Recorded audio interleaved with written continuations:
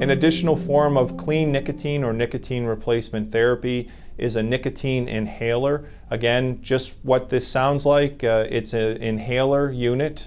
People are familiar with what these units look like. People use them for asthma type of medications. In this case, the inhaler contains a small dose of nicotine, clean nicotine. Some patients may express an interest in this particular form of nicotine replacement therapy. However, a downside is that this does require a prescription.